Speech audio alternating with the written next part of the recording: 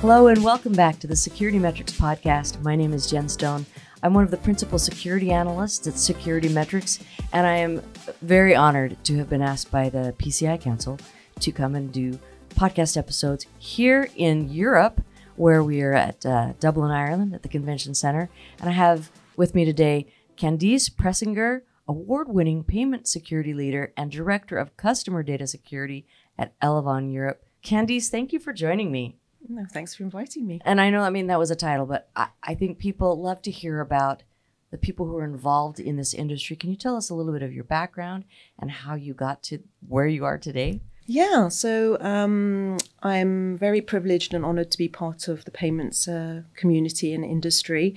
I started out in it about 20 years ago. I was actually originally a data protection lawyer and looking at what was becoming a limitation of scope and liability around payment security services that we were looking after as part of another merchant's environment. And then at some point, as a huge merchant processing over 40 million transactions per annum at that time, the acquirer approached us and said, well, we need you to become PCI compliant. Mm-hmm. And the business didn't fully grasp there's an enormous people, process and technology program. I think they believed it was more of a legal derogation and something that I could add a few lines into our contracts and we'd be done.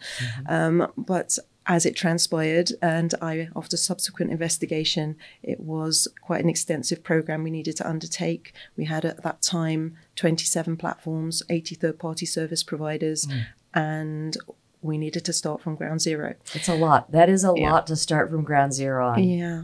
But as it happens, I needed to learn more about it, and I became engaged with the PCI Security Standards Council. I checked everybody I could find on LinkedIn with PCI in their job title, and many of the people I met then are my industry colleagues, and I'm very proud to say friends today, and we've helped each other in various different ways as we've moved around the ecosystem, and I wouldn't be where I am today without the support of all the people in the community. Oh, well, that is a great summary, and quite a journey. I know that we talked earlier today, and I wanted people to know how excited you were about being in payments and how fun payments is. Can you talk a little bit about the kind of the community feeling, the collaborative feeling of being part of this industry?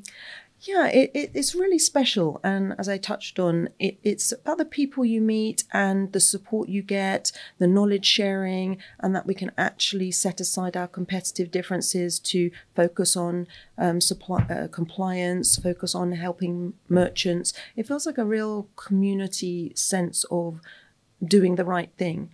I started out at British Telecom. I was responsible for their payment security program. I became a PCI ISA, so I went from legal eagle to technical bod. And I was very proud of looking after the disaster emergency appeals and the charitable programs that we have, because I supported the platforms that took all the payments and making those safe. So I really enjoyed doing that. And then at some point, I was approached by the acquirer to come and actually look after other merchants and help them on their journey to security and protecting their customers' data and really helping them with my experience. And when I transitioned, it was amazing. A colleague actually, Tracy Long, who's now on the PCI Council herself, she was with another acquirer, and she opened her arms and invited me in and shared how they worked and what they did. And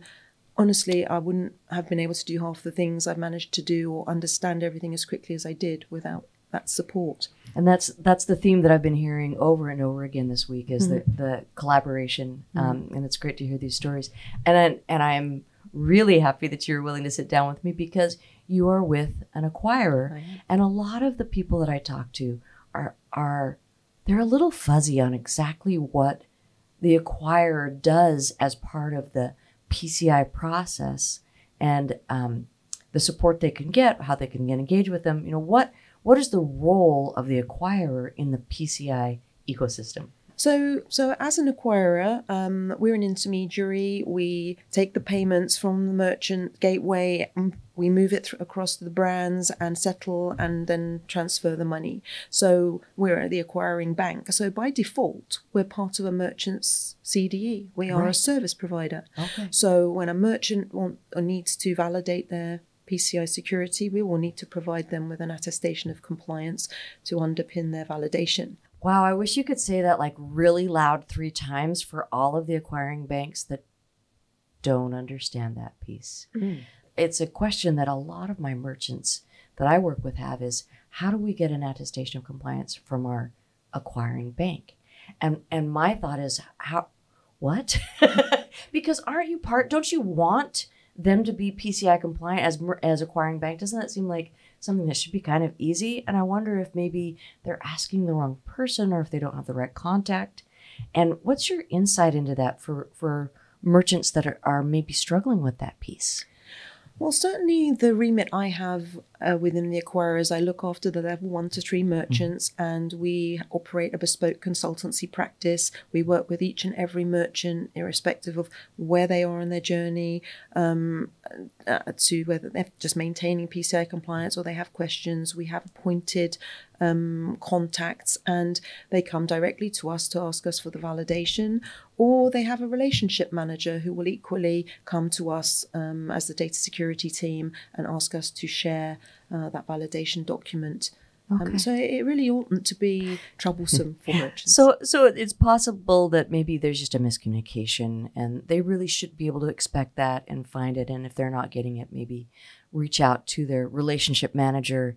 And I haven't heard the problem with Elevon. I'm not saying, hey, Elevon is doing a bad job. I'm not saying anyone's doing a bad job. Actually, I think that the acquiring banks have a really important position, and that sometimes just knowing, like you said, this is another service provider supporting their ability to be secure and compliant and be able to meet their PCI obligations. 100%. And if the acquirer is not able or doesn't provide that document, we contractually oblige merchants to become PCI compliant. When we board them, they need to be PCI compliant or at least meet minimum assurances. And one of those assurances is that we will have someone to work with and to help them on their journey. And that document is part of their CDE and therefore would impede the ability to fulfill our contractual obligation. Right.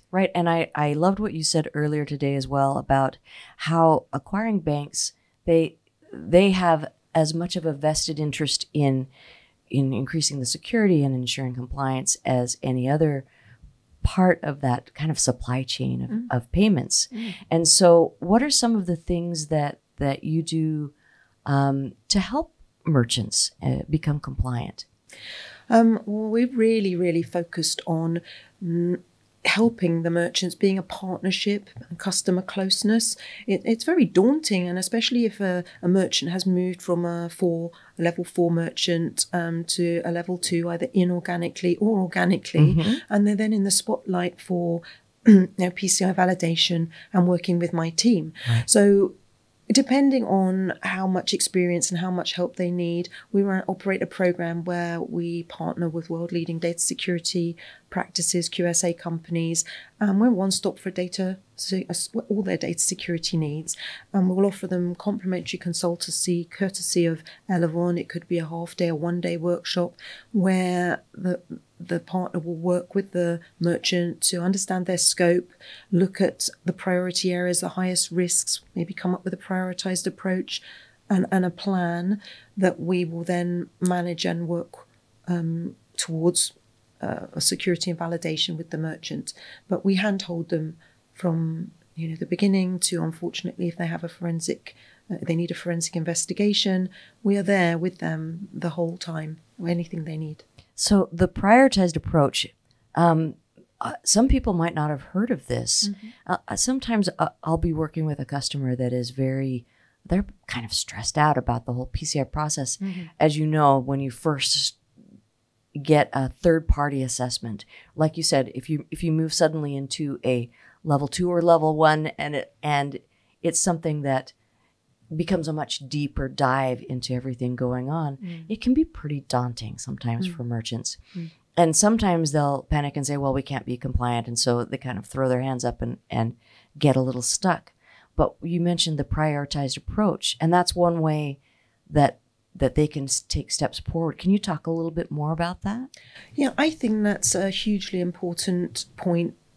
A lot of merchants, they have a huge scope, or they don't know where to start, and they can either freeze and do nothing, or they don't validate or become compliant because they're focused on this one bit that they can't do. Right. And actually, when you look at the relative risk that a particular area poses, they can either agree with us to accept the risk, descope that area and validate.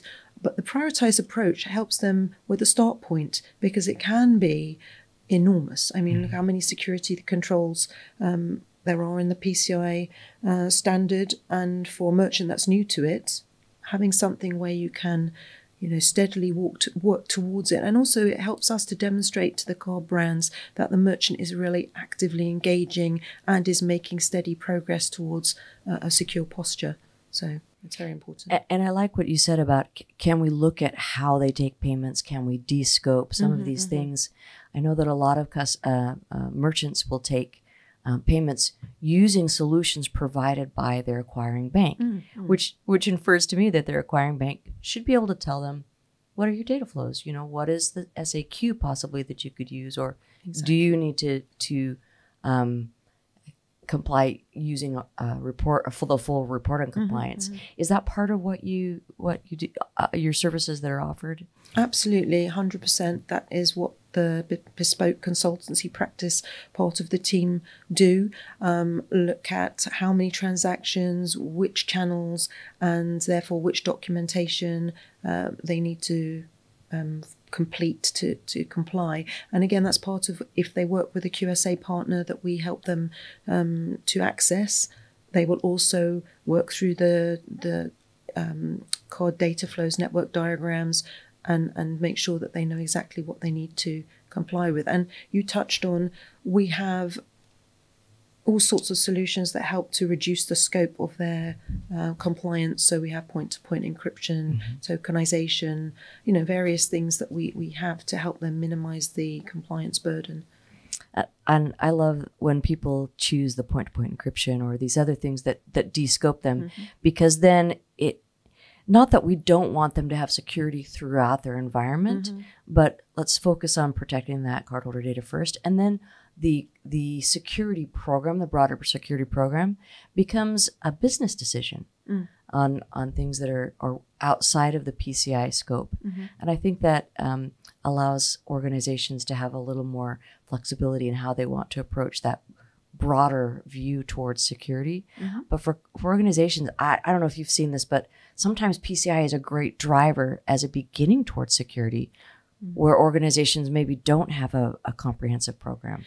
I 100% agree. And actually, coming back to my sort of legal days and being focused on data protection, and then subsequently being a GDPR practitioner, and where PCI DSS is called out as a baseline standard to protect cardholder data, I actually think it's a fantastic baseline to protect all data.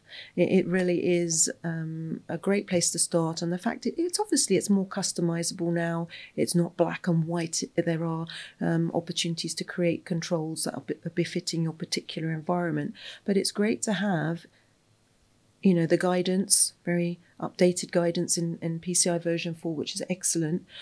But if you put those controls in place, you are really quite a long way down the road to improving your security posture. I agree. I think it's a great place to start. And, absolutely. And well, as you said, well thought out, and a lot of defense in depth layers. Yep. It's not just one thing. And so the requirements really kind of complement each other in a very organized way. And they map onto regulatory obligation. So it's a very good way to achieve a defensible position in the legal world. Yeah. Well, it sort of related to all of this, but maybe a sharp right turn. You're also part of the Women in Payments. Tell me about PCI's program there and maybe some of the awards you won. Yeah, I think over the years, I think we are starting to see a lot more women in payments, and I think that's part of the passion I have is to extol the value of being. There are so many roles within the payment ecosystem. It's not just the technical security roles that say you or I have had. You can be in marketing, PR, sales, amazing opportunities. And I think that women are not as forthcoming when it comes to technical. They think it's very technical. Right. And so I feel very passionately about being part of the Women in Payments Global Mentor Program and helping others to see the various opportunities that they can have and the wonderful community we have where we're all keen to support and help each other progress. Mm-hmm. And obviously, I was very proud to be part of the PCI SSC's award-winning podcast program to help others see what we all have. And I think I just love it so much. I'm always thinking about how we can help merchants. And one of my proud moments was last year winning the Women in Payments Award for Innovation for EMEA, for how we are helping merchants to secure their environments and yeah, that's a big deal. Congratulations on that, and very exciting to be able to talk about it. People don't even know that that's something available. So this mentoring and bringing women along in the payments industry, and as I speak with people at the community meetings and other places, the number of welcoming inlets for people who are interested in this industry. PCI really has open arms for people. And that's the magical thing about it. I don't think people outside it can actually, and I want people to come in, can actually appreciate just how special it is. It is a tight-knit community, and you give and you get. And I think if anybody shows an interest in it and they go, well, I don't think I could do that because I have no experience, I think it's incumbent upon all of us to say, if you have the right attitude and the interest, you 100% can do this. And you have it's something I think we're all passionate about. Everything ends in a payment, and we want to help people do it safely. And it's just an ever-evolving environment, always new and interesting how we've moved from zip-zap machines to cloud, and, it brings challenges, but it's such an opportunity. And that's what I like to promote. Absolutely. Absolutely. So any final kind of comments on the acquirer as part of the PCI ecosystem, just to kind of wrap us up? Yeah, I think people possibly aren't as clear on the role of the acquirer, but we are a key part of the CDE for any merchant. We are here to 100% help with any inquiries, validation needs, and we're your friends, merchant friends, and we can answer questions and like to think that we're a trustworthy partner when it comes to selecting assessors and helping them understand what products and services they could use to reduce their compliance burdens. So yeah, I think that's what we do. Oh, well, thank you. That has been very helpful, and I know that people are going to appreciate understanding more about the acquirer and learning about you, because I went and listened to your podcast, and I thought it was pretty cool. Oh. Thank you so much. Thanks for watching. To watch more episodes of SecurityMetrics podcast, click on the box on the left. If you prefer to listen to this podcast, it's available on all your favorite podcast platforms. See you on the slopes.